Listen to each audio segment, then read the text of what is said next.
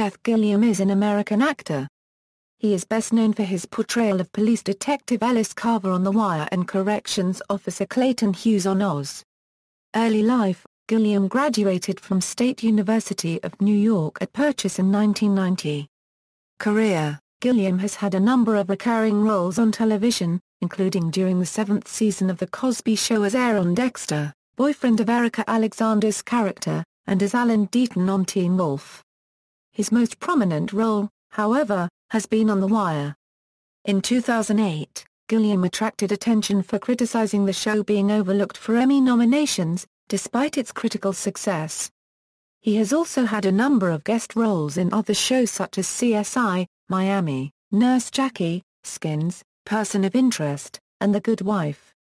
His film credits include Private Sugar Watkins in the 1997 action film Starship Troopers and Sergeant Stephen Altamere in the 1996 film Courage Under Fire.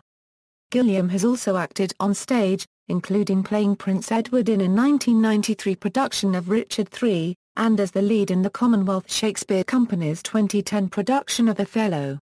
He has stated that he prefers acting on the stage. "It's a lot more fun to do.